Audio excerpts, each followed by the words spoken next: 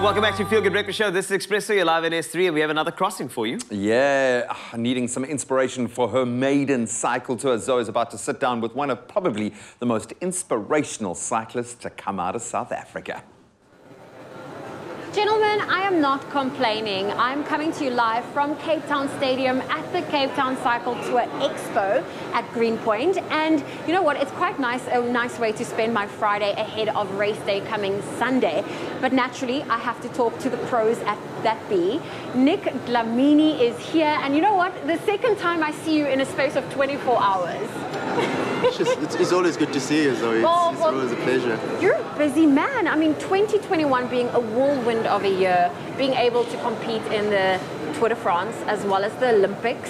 What was that experience like for you? To be honest, it's always been my childhood dream to do both those events, and they are one of the biggest events, you know, in our world. And I think I've been really fortunate enough to have the support I have from my team and globally, but also just doing those events is a big achievement. So yeah, I think for myself, you know, I'll always be grateful to have the support I have and really to be doing what I've always wanted to do. That is incredible. How old were you when you realized cycling is my dream? I'm going to cycle the Tour de France one day. So yeah, I started cycling when I was 12, but I was always involved in other sports as well.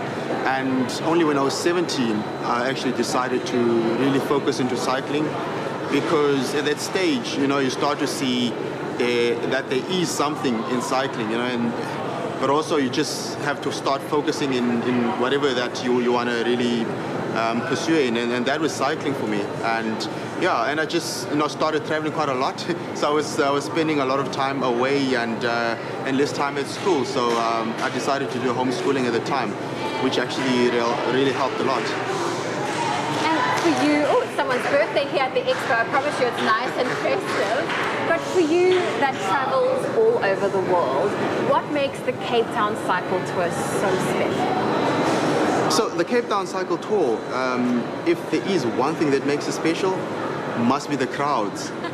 I think every athlete can actually tell you that our biggest asset is actually support, and we really rely on support. And most of the time, when we are suffering up the mountains, we really do rely on the support. But also the scenery is really amazing. And I mean, just being out on the road, and I think we have about 30,000 people that are actually doing the event on a good year.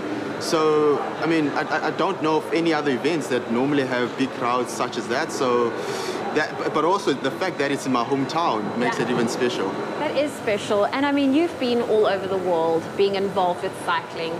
I know that also starting cycling at the age of 12 and only really deciding at 17 this is something you want to do. How do you think the young ones, there's so many that look up to you, you know, are there things in place that can help them to also, you know, be able to get on a bike and be able to explore the world of cycling? So we've got a lot of potential, and well, with that being said, I think there's quite a lot of room to sort of work on the transformation in our sport, because, you know, it's really hard to sort of go into the township and really find the raw talent. And last week I was actually fortunate enough to do one of the local tours, Tour du Cap.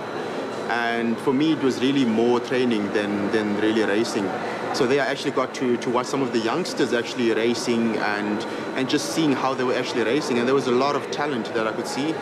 And I mean, that for me was a good positive, because it actually shows that we're actually going the right direction. And I think it is something that Africa really needs at this point. I mean, the world has really been upside down. But also our team is really doing an amazing job, taking under 23s and letting them race on the highest races in the world, and because that's where I came from as well. So it is a long way coming from township to all the way to the Tour de France. So with these guys, I think they can actually be the next Tour de France stage winners and the actual tour winners. That is incredible. See, anything can happen. And Nick, you are such an inspiration to not only me, but so many individuals. I mean, this is probably the world's lightest bike that I have ever, like, I can pick the bike up with my 2 pinkies. Like, this is the type of technology and equipment that people are using for the cycle tour. But Nick, I'm wishing you all the best for this weekend.